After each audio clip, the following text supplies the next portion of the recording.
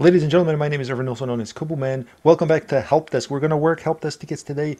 This is a bonus video. Actually, yesterday I released a video on A+ certification. So if you want to check out to see or to get an idea on how that goes when it comes to CompTIA A+ certifications, check that out. So it's a video from yesterday. It's a really good one. All right, so we're going to do tickets today, but we're going to do them really quickly. I'm just going to give a quick solution. We're going to keep moving because we have 76 tickets in the ticketing system. All right. Let's see here. I'm going to read this one real quick. Titled Lexicon. The problem using Outlook login screen randomly pops up. Although I've already input my login credentials. Also, an alert message during email search yesterday and today says there is a problem fetching results from the server. So I'm going to reply. I'm going to say the first thing that comes to my mind, and that is, I think this issue is most likely related to credentials. Maybe password expired and needs to be updated.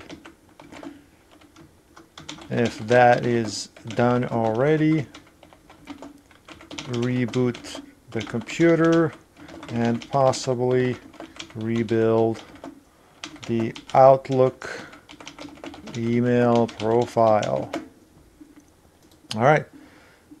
Like I said, these are going to be quick solutions and suggestions when it comes to this. Obviously, you want to update your password. If your password is expired and you've changed it through an SSO website, make sure it's updated on your computer. You can do that by logging off and logging back on with a new password. So if it's an SSO type of password where you've changed your password on like a website that said your password is expired, that is part of your computer or computer domain for your job, then make sure that you log off your computer, log back on with the current password.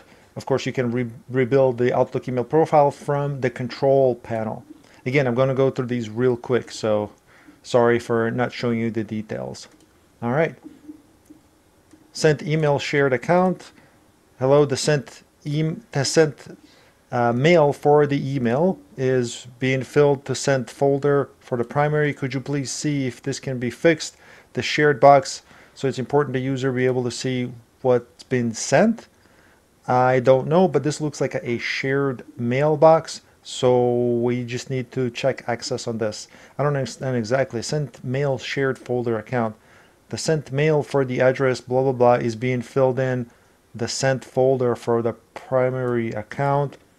Oh, could you please see if this can be fixed? If this is a shared box, it's important that the other user is able to see what's been sent. So this is an issue most likely.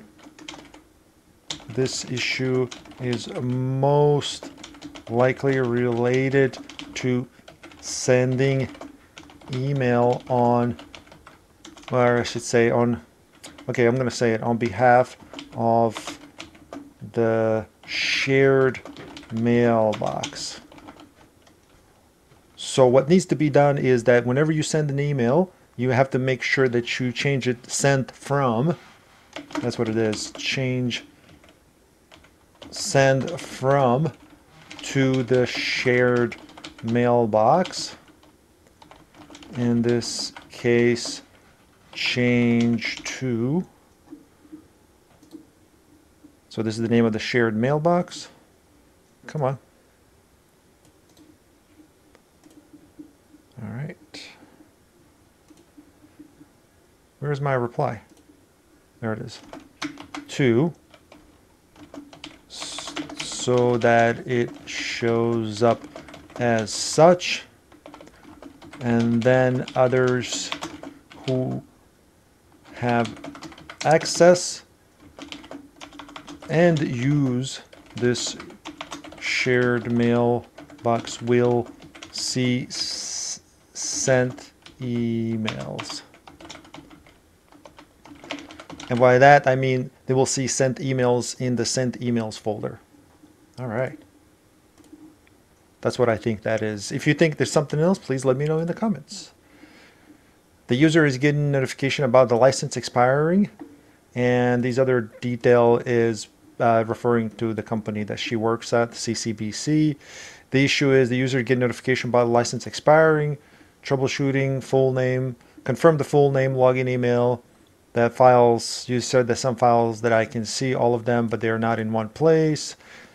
Okay, expires in 5 days. Well, this is pretty straightforward. I think they will know. Okay, so the license expires. Okay, so simply I'm going to say request a new license and assign it to the user. So if you don't have access to do this, then you're going to have to maybe forward the ticket to Office 365 admins so they can assign the license. Assign it to the user, right? So I'm just going to leave it at that. I have videos on Office 365 where it shows you how to do this. So it's called Office 365 licenses or something like that. I mean, I have tons of videos, but it shows you how you can do this. So you simply, if you don't have access to it, then forward it to the people who can. There might be a process of, manager approving for it. There might be a process of somebody has to pay for this, this and that, but they simply need a new license. Network system down. Error not applicable. Okay. Well, all right, doesn't matter. User informs that the wired network system is down. Computer and desk phones cannot be connected to the network, hence escalating the ticket. So, I'll say you can check to make sure. Well, I'm going to start from the basic. The cable is connected. Make sure that network cable is connected. So that's the basic, right? Make sure that network port is enabled.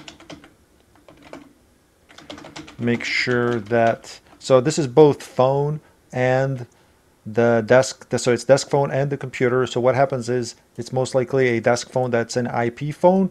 What happens is the network, let's say Cat5 or Cat6 network cable goes through the phone first from the network port, and then it goes from there to the computer, right? So in this case, it's completely and directly related to each. So just, I was going to say, make sure that the phone is not dead, but that could be the case too. So make sure that phone is not broken. This can cause this problem too. And that's pretty much it. That should get you in the right direction, I believe. There really isn't that much else that can go wrong with this. I've seen a phone that's dead. Again, the cable would go through the phone too, and then would pass through to the computer that's connected to it. So if the phone goes down, then the computer goes down as well. All right, let's keep going. User wanted to reinstall the printer driver. User information that they have mistakenly uninstalled the printer driver from the school-owned laptop. Oh, that's unusual. As there is no information regarding printer driver installation, hence escalating ticket. How do you install a printer driver? Okay, so if driver was installed previously, the driver.inf file still should exist on the computer, and for those reasons you should still be able to add the printer again. Just make sure that correct printer name or IP address is used, right? So if it's a network printer, if it's a USB printer, you should be able to disconnect the printer and connect once more, after which Windows OS will automatically install it. Otherwise, find out which printer model it is and then download the correct driver. I don't know why this is escalated in your company, but you should be able to install it. You shouldn't need admin credentials to do this unless you're downloading and installing the driver. So I'm going to leave it at that. Okay. All right. By the way, thank you, Tracy, for submitting these tickets. I see you keep submitting them, and I appreciate you. No longer able to send Microsoft Invite the virtual link. If you like these videos, make sure you say thank you, Tracy, because she is constantly putting in ticket. So this is thanks to her. Good morning. Microsoft Team icon is gone, and Skype is now there. Also in Teams app, when I send meeting, there's no link to the virtual meeting. Okay, this is a weird one. And it says Microsoft Teams icon is gone, and Skype is now there. So this is not really related. But you also say that they open up Teams. All right. So this is what I'm just gonna say. Make sure Teams is installed, because that's the main issue here. Make sure that user's password is not expired, and that they have, yeah, I'm just going to leave it at that. Now, if it's like a company that uses licenses, and if you wanting to access companies' Teams, which I'm assuming that's the case, I'm going to say also you might want to make sure that the user has a working Office 365 license. Now I say this, but you don't need necessarily a paid license. License? Why can't I spell license? Is that correct? I hope that's correct. It doesn't matter. Yeah, you don't necessarily need like a what is it? Some example of like E5 license for Office 365 or F3, whatever. There's like tons of different ones. A basic Office 365 license might work in Teams, but within a business environment, there might be some prerequisites. So that's something you might want to check.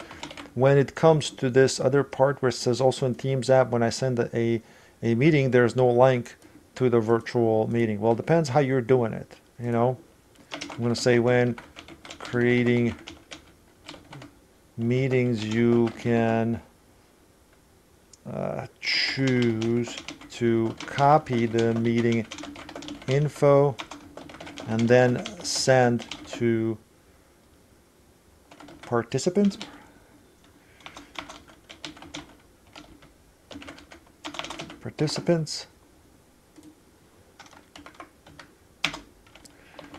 Or let's say otherwise you should see a meeting created inside of your Outlook calendar.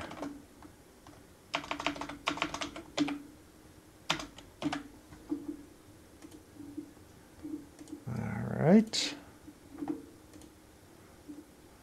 We're knocking them out real quick, huh? Not being able to connect to the Exchange server. The user has been out of office. It was working fine at the home. This morning gets message that said you are not connected. The computer number is 225. He's also getting a yellow triangle with exclamation point like Outlook. Okay, so they've been out of office. This could be many things. I don't know if they're working from home now or something. If user is working from home, make sure that they have VPN to the company to business network connected. Otherwise, make sure their password is not expired and that they still have access to the domain. Make sure their computer is connected to the domain. So you can check this under system settings / name domain. All right. Sorry for the people that like me to go slower, but it is what it is. More email stuff. All right. I'm no longer able to view coworkers' calendar. I have tried deleting the calendar and having the coworkers reshare. This happened to me to another coworker as well. 2 other coworkers can view the calendar, but Stacy, Ego, and I cannot view. Please help me. Calendar, whatever. Okay, so it's a viewing calendar. All right. If the issue is, okay, so I'm going to say this. The issue may be related to calendar delegation. Calendar delegation. And for those reasons,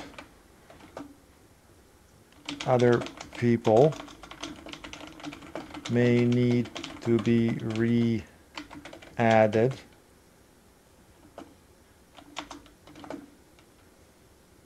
So being able to see somebody's calendar, that's when you share it. But if you are trying to like control it and actually see it and actually add things to that person's calendar, that's where this delegation comes into. So if that's that, then make sure you do that. If it's a group calendar, you should be able to re-add them as well. I mean, this is one of those things that like it's usually this or that. There's really nothing else when it comes to this. It's just they're no longer able to view calendars. I've tried deleting the calendar and have coworkers reshare. This is happening to another coworker. 2 of the coworkers can view calendar, but Stacy and I cannot view it. So it's a sharing or a delegation issue, really. There's really nothing else that it could be. I mean, I was going to say it's maybe a synchronization issue, but no, I doubt that. Email access, I'm going to skip this. I've done like 5 emails already. Let's do this one. Student computer, blah, blah, blah. Okay, it's not turning on. These computers are next to each other in the second row on the same side as their teacher station. Okay, well, basics. So make sure that computer has power to it. Check power cables. I mean, if it's 2 of them next to each other that are not working, then chances are they're both simply don't have power. I mean, are not turning on. So not a lot of times, but sometimes you come across. Well, okay, I'm not going to say that. Let's just say I'm going to say this. Also, check power to the monitor and all other cables. This is a basic troubleshooting issue. If there is no power, then it's either, well, obviously if there's no power, it's not going to work, or it's simply dead, right? But sometimes people assume that the monitor is the computer, so they turn that off. Sometimes it's a monitor issue, blah, blah, blah. So it's kind of like, first thing, it's computer doesn't have power. The second thing is monitor is not turned on or not having power. Simple as that. All right, I'm going to leave it at that. This is just kind of a feeler. I just have some time and I wanted to like knock these out and wanted to see if people are still interested in these type of videos, these help desk videos. Let me know in the comments what you think and if you want me to keep going with these. If so, I'm going to keep doing them like this in a faster manner where I just give a quick solution and not necessarily showing everything in detail. But then again, that's how I always done it. So let me know in the comments what you think of this and if you want me to continue. I hope you have a wonderful weekend. Take care. Bye-bye.